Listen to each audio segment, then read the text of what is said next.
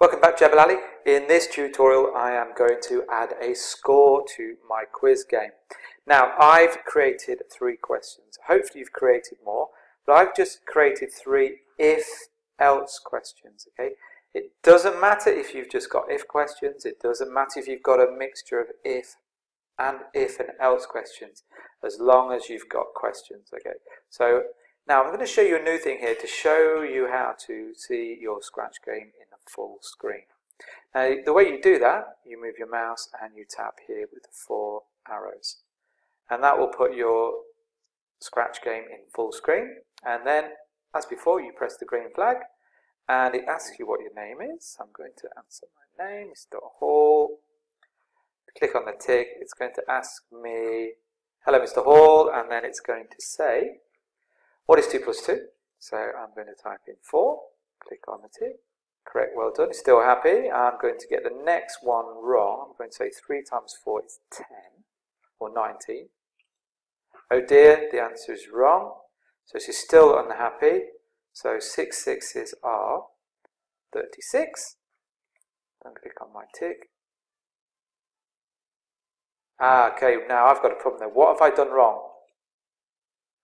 Yep, I've missed my happy face. So basically, you need to remember in your looks to change when the character gets it right to make sure the costume is switched to happy each time. So I'm going to put switch to happy for each time I get it wrong. Because if you got it wrong in the previous lesson and previous question, and you get it right, it doesn't change back to happy. So it's something you've got to remember. So go to looks and make sure when I get it right, I always switch to happy.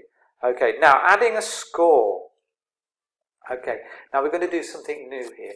We've got a variable for answer. So each time you type an answer and it stores that number in, or that answer in the variable answer. Now we're going to create a new variable, okay, to store our score. So we're going over to variables, which is the blocks down here. So the orange circle here is variable, so click on there. And it wants you here to create a variable. Okay, so we need to click on make a variable. Okay, and it will say new variable name. And we're going to type simply in there the word score. Okay, and just keep it selected for all sprites.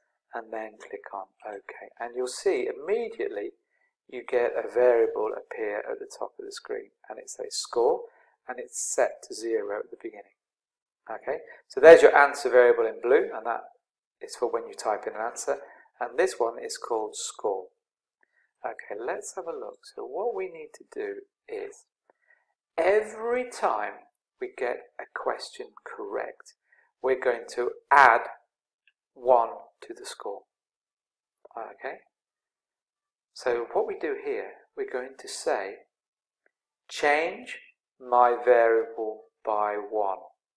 Okay, not set my variable at this point, we want change my variable by 1. I'm just going to drag that and place that onto the palette area here. I've not put it inside anywhere yet, because the first thing I need to do is, this should say the word score. Okay, at the moment it says my variable, so you click on the drop down list and choose score, and that's what you named it. So that will change score by 1. Now where do you think you need to put that? If you said inside the if part here of your if else statement, you are correct. So you need it at the point you get your question right. So you drag and drop. Okay, now if for some reason you got it in the wrong place, now that's a little bit tricky. You need to drag the block out and take this block in and put it back, and there you get your block again. So, but it was in the right place, so that's just to show you how to remove it. I'm going to take my block and place it here. So at that point, I get a point if I get it right. Now I need to do that for every time I get it correct. So every time it goes inside the if. So again, I drag my set variable, set my variable, I change it to score. No, see, I've got the wrong block here, haven't I? That's not set score. You want change my variable. I drag change my variable, and I change it to score. I'm changing it by 1 because you don't put 2 in here, because I'm wondering, some people might think you need to put 2 because you've got the second question correct, but you might have got the first question wrong. So if you change your score by 2, you would still have 2 points, but you've only answered 1 question right. So this is what this is doing, it's just changing score by 1. So it's really just adding 1 to the variable score. Okay. So if you got the first one right, it would not add a 1. If you got the second one right, it would add a 1, so you would only get 1 point. Now I'll do the same for my third question. I'm going to change my variable by 1 and put that inside my if statement. Now let's try that. Now when I press the green flag, my score's 1 already.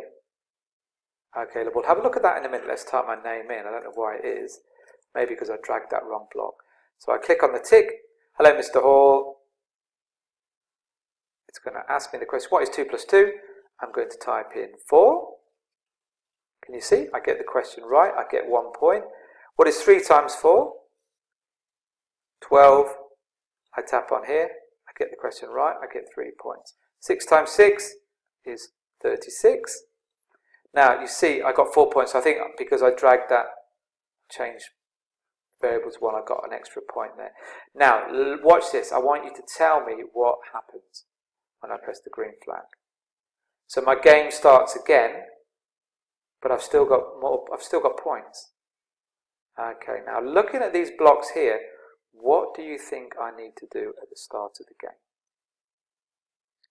If you said set my score to 0, you are correct.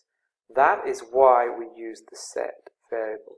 This is called initiating a variable, and we need to set our score to 0 at the very beginning of the game. So each time you start a new game, score is set to 0. So when I press the green flag, my score is set to 0.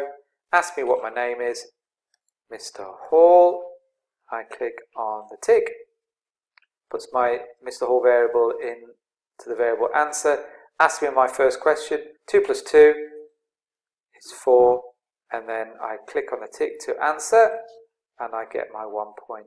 And then I'm going to stop there and press my green flag. I'm going to stop and then start again, and you'll notice my score is set to 0. Okay, so let's just have a look at that. So we're going to add a variable. So what I did here, I went to my variables and I made a variable and I called it score. Okay, and that created my new variable score.